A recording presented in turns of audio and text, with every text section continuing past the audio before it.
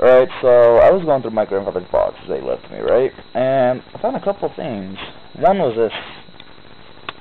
Not sure if this is gold or what, but what in it? Yeah, the other thing that I found is like a jewelry box. It's either made out of gold or brass, and it really caught my eye. I just don't know what it is exactly or where it's from. Inside's velvet and that, and the outside, it's like, I don't know if you can see because this camera's kind of crap, but right there is the woman, and there's a man holding the flower up to her and that. And all around the outside, there's, I'm guessing, grapes and roses. It goes all along the side. Yeah.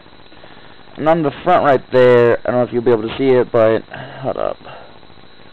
Right there, right across here, this little area, it says Japan. You probably won't be able to see out. Try and go in close to the quality. Yeah, there's no way in hell you can see that.